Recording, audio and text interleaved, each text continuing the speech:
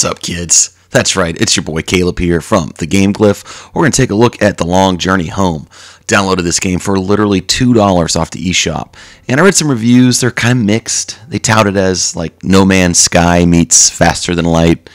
It's neither of those games, but it has similar principles. This is definitely one of those games where you start playing and you're very excited about what the potential is. On paper, it has a lot on offer, but mechanically it leaves something to be desired. So let's take a look at this. We're going to start a new game, and every time you play this game, it's a little bit different. And that's kind of the whole point. You can continue where you left off, but what's really the fun in that? So what you do in this game is you basically pick a crew of 4 people out of this assortment of humanoids. Good old white pill. And I usually go with something that makes, logical sense. Like, since we're flying a ship, this man seems to be, the only test pilot. So we'll grab him out. He's not like an actual pilot. And, we're going to space, so I would think we would need an astronaut. Researchers seem good. Mission planner seems important. Want to have that on there.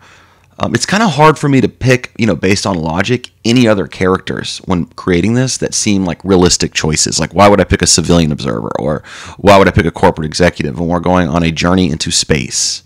You know what I'm saying? Like, I understand this is a roguelike game, so each experience is different, but from a logical perspective, this already does not check a box for me that bothers me.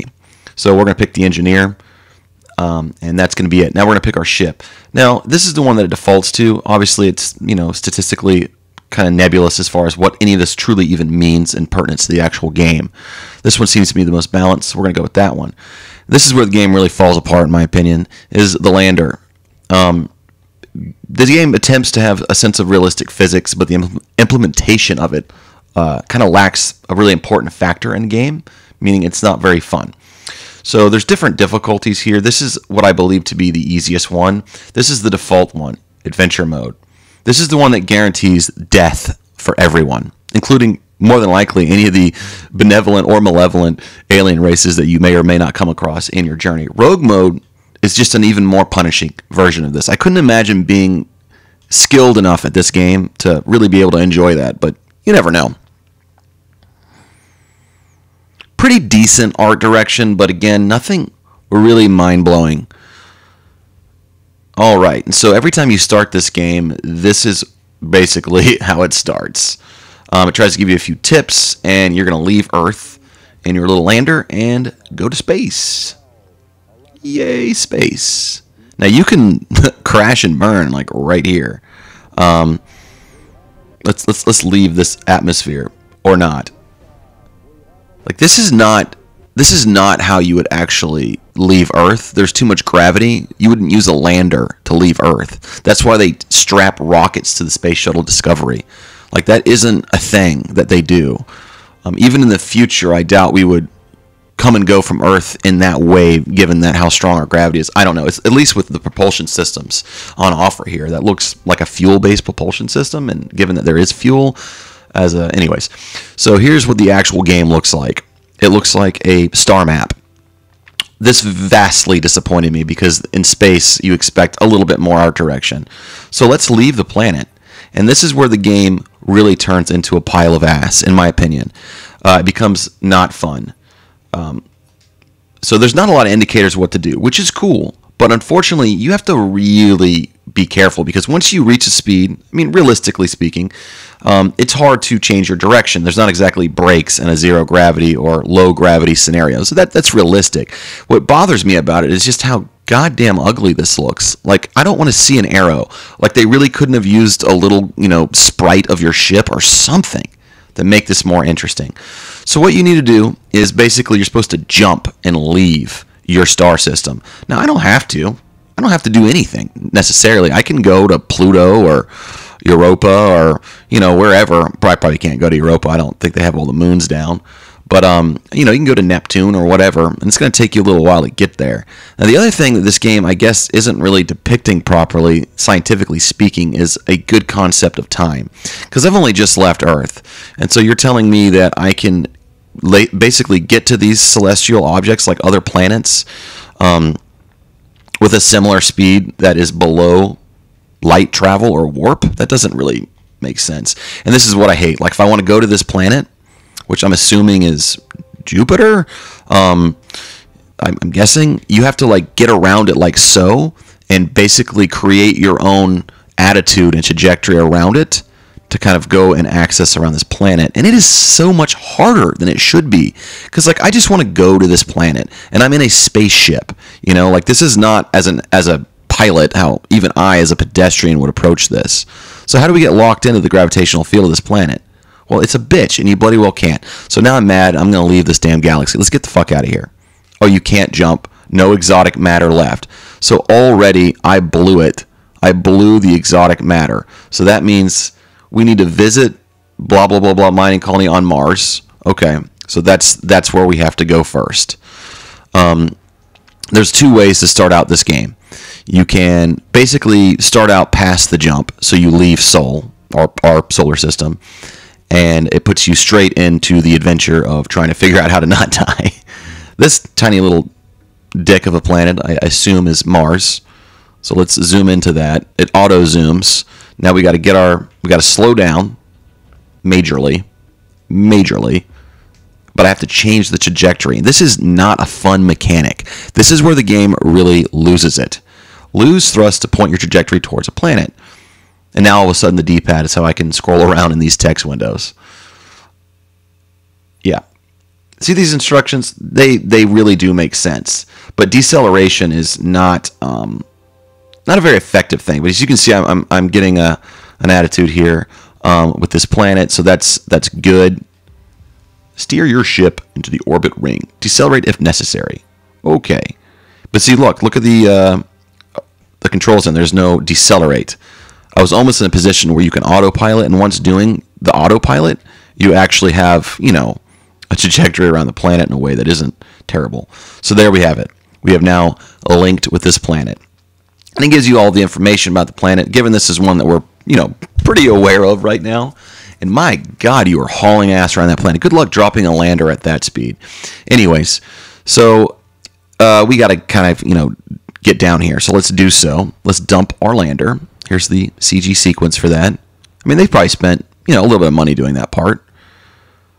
And this is also a game that I assume is probably more of like a PC game following. I'm using a controller for it. I'm certain that is in some ways affecting my experience with the controls. This is where the game on paper looks great. So you get to go to all these randomly generated planets. This is Mars. This isn't one, but fucking A. Like, look at that. Look how hard I went. So I know I got to do the reverse thrust, but this is my first play. So I don't really know what the fuck I'm doing. So we follow the map to the only thing on it that looks like we need to. But the trick that I'm learning is don't accelerate too quickly. But see, already, like, you just don't have good control. And I'm not saying it isn't realistic, but like I'm pretty sure that the controls could be better. Let's investigate the location. This is where it switches into like, your interaction mode where you're, in a base or with another alien ship or with a starbase or on another planet, that kind of thing. And there's all kinds of random things that come up. And this is what I really find interesting about the game that makes it play differently every time you play it. So let's get that big EM tank. All right. And basically, we're finding out we're getting what we need. We need to return to orbit, put the antimatter into the star drive, and install. Well, let's make like sheep herders and get the flock out of here. Whee! So every time that I do something online and someone comes online, it would interrupt my signal. That's an unfortunate thing about streaming with the Switch on a computer with low resource mode. But anyways, I digress. That has nothing to do with my review of this game. So on paper, and from a perspective of just looking at it, there's so much on offer here that is quite interesting. But that isn't really what the point of the game is. So let's hit select button or minus and go into the ship and do our task. There's a lot you can really do here. Let's pick the person to install it. I would probably pick the engineer to install it. They seem the most, appropriate to do so. Cool. That's done. I need any treatment right now. Okay, of course you don't. We haven't even done any bloody thing. So, and this will tell you kind of like your missions and like where you need to go and that kind of stuff to some extent, what you've done, your statistics. You have your bridge. This can definitely be an important screen because, I mean, I have destroyed every lander I've ever had in this game because I'm incredibly bad at video games, but this one in particular. And this is where you go to the lander specifically, where it'll tell you statistics about it. You can also obviously add to it. And again, this is a deep game. There is a lot, that you can do with this game. It's just aesthetically very ugly. The art direction really needed a lot of work in this game. It started out pretty decent, but no. Here's the quarters of your crew, and then the lab where you can research things and use items to like heal and that kind of stuff. Pretty cool, pretty cool. All right. So we've done that, and we are going to leave. We're going to leave this planet, right? Now you hold down these two buttons here, and let's just warp out. Oh, we can't. No exotic matter left. Oh, well, that's lame. What did I forget to do? So right away, that's kind of like a little gatekeeping situation where I guess I missed something that I need to do that wasn't, in my opinion, very clear. So exotic matter tank shows the number of possible jumps. Well, 0. Use minerals or fly near sun. So why the hell am I starting out with none of that? Like, what is happening? Select gas the cargo containers to refuel the ship. Okay, well, let's do that. Or what did that just do? Select a container to blow out the resource. I think I just blew out on accident some of my resources, which is a wonderful, wonderful way to start out a journey into space, is by immediately fucking yourself. This game very much frustrates me because now I'm just going in this direction. It's like, oh, it's so annoying, and this is all the game gives you to look at visually. It's not very appealing, so it really fucks you. So let's go to the star, and we will farm some exotic materials because that's just what you do. You go to stars, and that's fine. You can survive the radiation. There's an object approaching me. Probably some dick-headed alien. Yeah, he ignored me. I just want to warp. Oh my god. This game annoys the living ass out of me. I was pretty stoked about it when I first played it, and very disappointed. So just a brief overview. The graphics are hit and miss for me. They're very inconsistent. There's too many different forms of art direction in this game, in my opinion. There's just too many. Yay, radiation. Everyone's going to die soon, which is kind of what I want. I don't even want to leave the planet, right? So this is probably one of my worst runs, honestly. Am I in orbit? Okay, great. Let's see. Info. Yellow dwarf. Really? Is that what it is? Oh no. She's got anxiety. Well, that's something I can truly understand. So now that I'm going in orbit here and, I want to get things from this, it's all of a sudden not going to let me. Let's see if I can somehow harvest what we need. But there's no clear indicator here if you're like new and this is your first time. We need to return to orbit, put the antimatter into the star drive, and install the shield. Open the ship menu and do this and do that. Yeah, we've done all that. We have done that. I am pretty sure. But I also think I kind of fucked myself. We'll put the test pilot on the lander. Yeesh. And let's see what's going on here. Nothing. Database. We need to return to orbit. I've done this. Yeah. So right away, I'm hell of annoyed that this happened. So we're going to do something else. I don't even understand what I'm missing. I'm sure somebody watching this will be like, dude, you suck dick at this game. Like, you don't know what you're talking about. So we're going to do a start jump mission, right? We're going to go, okay. We're going to do this all over again because I just want to show you just the random factor of this game, and then I'm already so annoyed with how it's going that I don't even want to play anymore. It doesn't even matter. Everyone's going to die. It doesn't matter who you pick. Let's pick the most useless people possible. It's perfect. And then we want to start after the jump. So this is just stating that, you've already warped past Sol and you've left our galaxy, which is where the game, quote unquote, is supposed to get interesting. And it can. I could see that. I mean, I may still play this game some. And again, I only paid $2 for this game. If you paid more than, I'd say, like $10 for it, I feel like it wouldn't be worth it. But even for $10, there's a lot to this that you could get to. Anyways, of course, being a game about being lost in space, when you warp for the first time, you fuck your shit up, and you are literally lost in space at what I assume is a random location pretty much every time, but we'll find out. Cool. This is the larger star map mode. Ugh. I mean, they could have even removed the grid from that star map and it would have made it more appealing. If it didn't look like a low resolution JPEG, I mean, that would be great. And this art, my God, man, if you don't have the budget for like good CG, just hand draw it. And if you can't hand draw it, just pay someone to do it bloody well for you. Anyways, our ship wasn't built for this. We need to find allies and upgrade if we're going to make it back to Earth. Yeah. So let's see where we ended up here. Let's see what we got. There's some kind of planet. What is this shit? Let's check it out. But like, there's no clear indicator like how you slow your trajectory. Like it shows you the controls and its layout there to the right, which really makes this game look like a freaking cell phone game in my opinion. But controlling your attitude with the thrust is actually not a realistic way to do it. You should have access to a reverse thrust.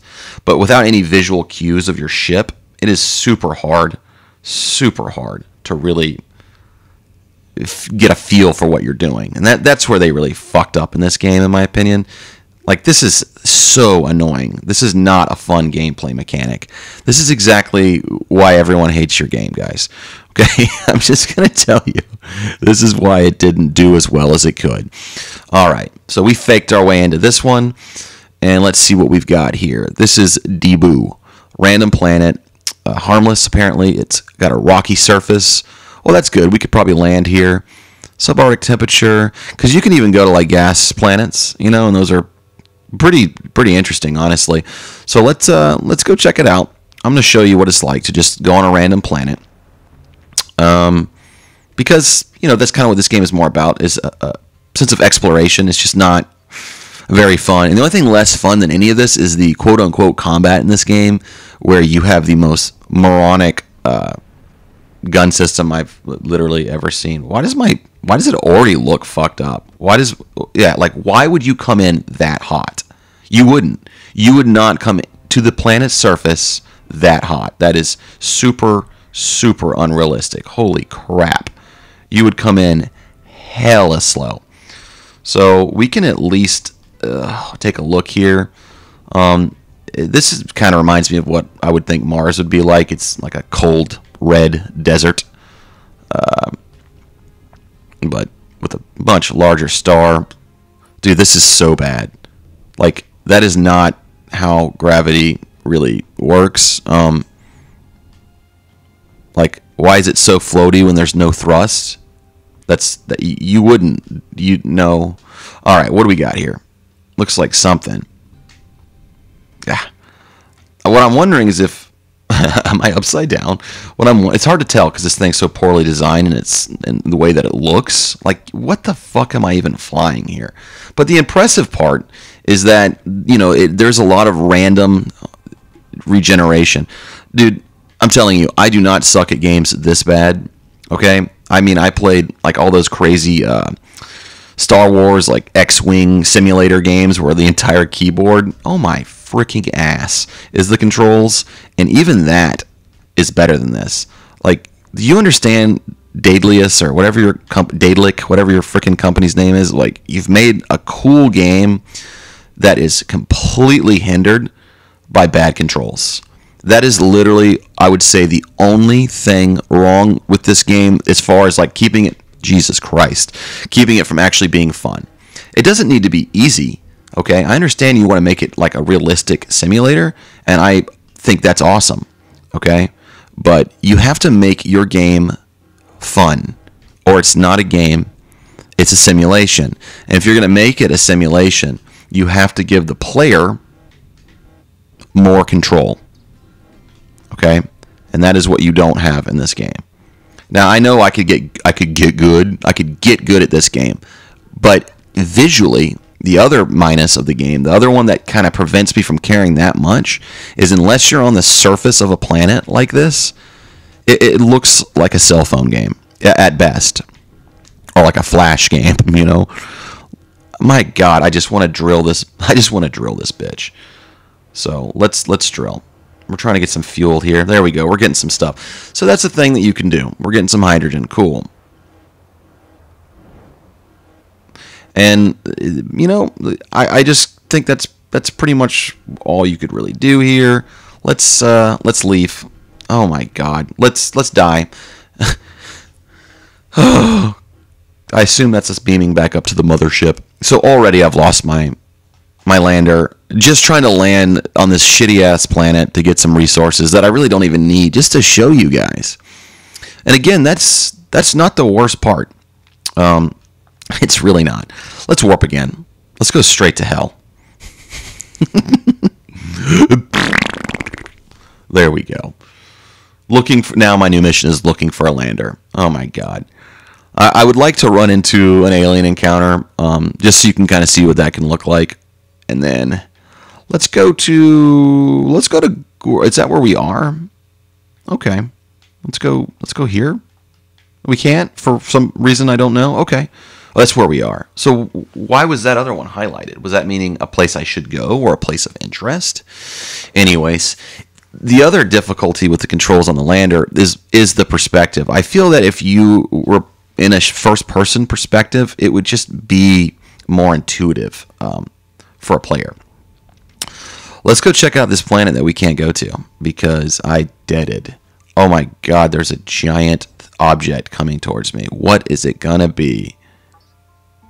Oh, spaceship. Cool. If only the game looked like that. I guess you have to use your imagination. Yeah. I'm gonna be honest.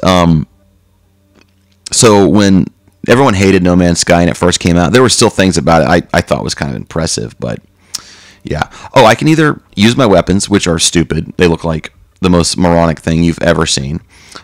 This is what it looks like to fire your weapon. Go. Like, who would do that? So let's go talk to this one and hail it.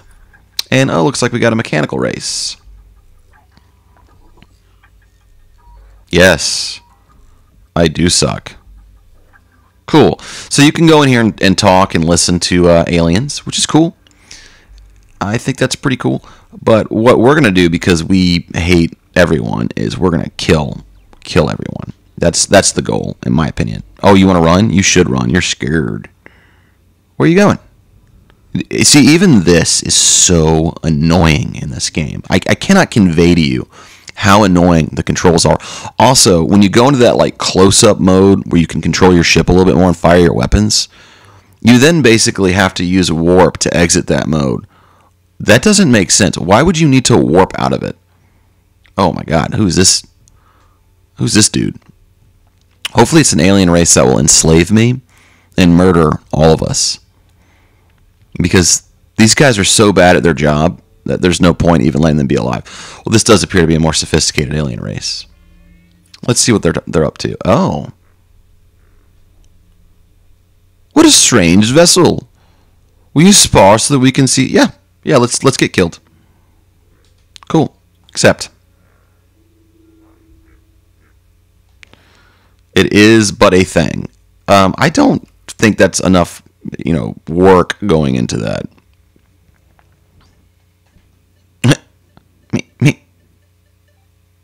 Like, where did you go? Because look, your map is gone. So you got to follow this stupid little arrow. And this is not fun, guys. This is not a fun mechanic. Like, there's got to be only a very... I don't even want to do this anymore. Like, I know I only paid $2 for this game, but it is so not fun that I want to delete it and send them a review, or at least a comment like, guys, like, you finished your game, but did you finish it? Like, did you try playing it? I want to look at your face when you're playing your own game. I want to see if you're even able to fake enjoying that process. But yeah, so what we're going to do now, because, basically there's no point living, is I kind of curiously want to know what this big-ass green thing is. Oh, it's you. Let's crash into this planet. Fuck it. Oh, you didn't? You went around it? Well, like, okay, why can't you do that then? Like, why do you have to? I don't know. There's no logic. They really tried. It's like there's some seriously half-baked mechanics to this game that could have been better. Oh, this is a gas planet.